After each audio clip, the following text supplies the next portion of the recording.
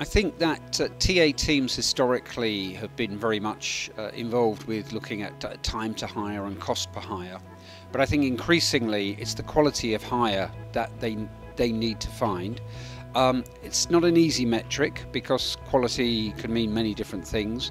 It's not just the longevity of somebody. I think it's how somebody performs once they join, how successful they've been. That's how they're going to make the major impact. Is by finding out, not getting somebody in quickly to fill an open vacancy, but actually getting somebody into the business who contributes longer term to the business. And that will be defined by a number of the business metrics. They also probably need to understand the retention rates of the people that they find.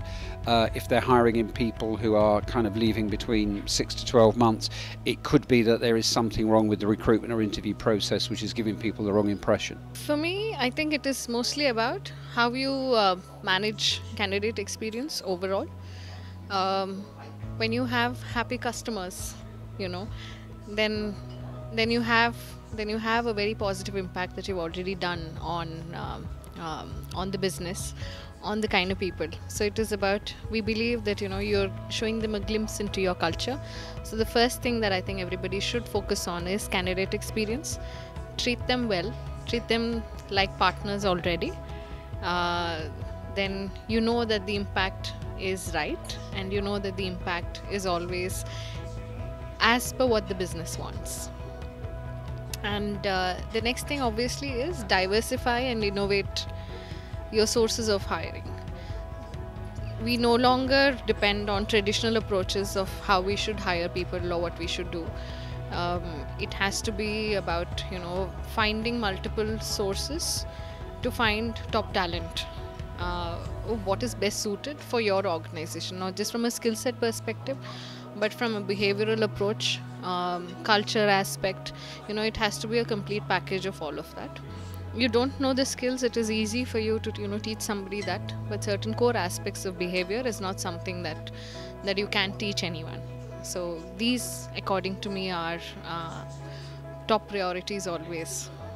TA professionals should learn how to measure empathy and track empathy, measure candidate experience and track candidate experience, measure the impact a candidate could create pre-joining and post-joining both. I think these are three crucial metrics according to me. I think if you look at traditionally, TA has been tracking, turnaround time, cost of hire, etc. But in today's changing ecosystem of social media, digitization, I think that a new metric that should be tracked should be your engagement score with your talent pool on social media. You may not hire them immediately, but you're engaging them through your content on various social media platforms, and that tells you how much of attraction you're able to create for your prospective talent pool. And those engagement scores are available in each and every social media. I think that's the one top of the mind metric I think we should start practicing in TA. Cost, quality, delivery. Cost and delivery is just going to be the same. Quality is one thing which is qualitative, which keeps changing. The standards of quality are going up in the social life, and so is happening in the business life. In my opinion, the first and foremost measure, and that's something that we do at Group M also, is the financial impact, right? So today we hire about, last year we hired about 757 people in Group M. Almost 97% of those people were hired through non-paid sources. And that means literally saving the organization about 10.5 crores in terms of savings, and that directly goes into your top line, your bottom line, whatever it is. And I think that is a direct impact on the business, because one, it says that we are just not a cost center, we are also now adding value in terms of monetary value to the organization. Also, it also speaks volumes about the efficiency that we have actually brought into our recruitment process. The second I feel is important, and because this kind of focuses on the quality of hire that you bring into the organization, and this is a metric that I measure for my team, which is your retention of your hires in the first 6 months, because that kind of tells you what is the quality of hire that you have brought into the system, what kind of checks, filters, interview processes, questions that you've asked, that to make sure that the right person is coming into the system. So for example, the metric for us is the retention for employees who have completed 6 months, up to 6 months in the organization, is 90% and above. So we want to make sure so we don't lose them. So it just speaks volumes about the quality of the candidates that we're bringing into the system. The third, I would say, is a common one across industries, which would be the turnaround time. Right? So at the end of the day, getting somebody on time is also as critical as getting them the quality candidates, because you need to get them when they are needed. And so the turnaround time, closing positions at the right time, is also very critical. So these are the three measures, three metrics that I measure for us as a TA function and also for my team members, which is a direct impact on the business, because if you for example don't have the right person to do the job, the business gets impacted, pressure on the others, loss of business. So I have not 3 but 4th, but a 4th one as well.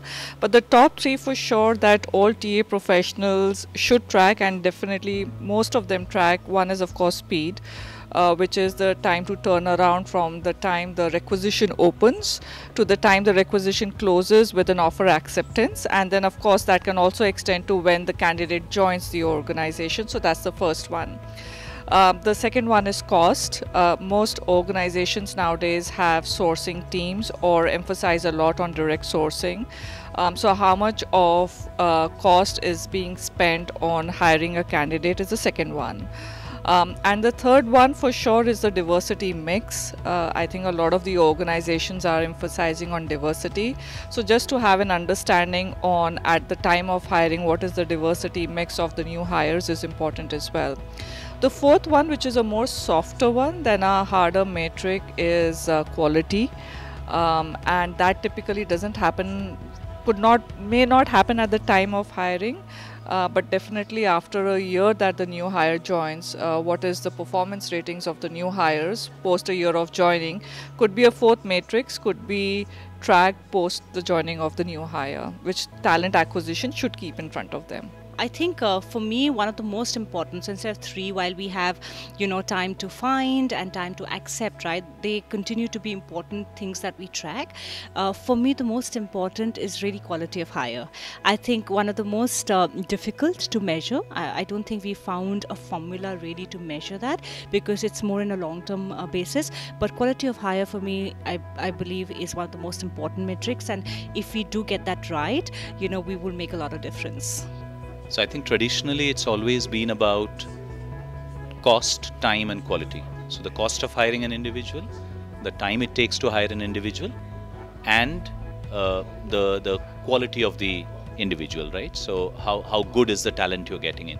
But I think as things are changing, as to your question of answering what it would be, I think in many cases, like you saw even on our panel, you have people who are business success owners.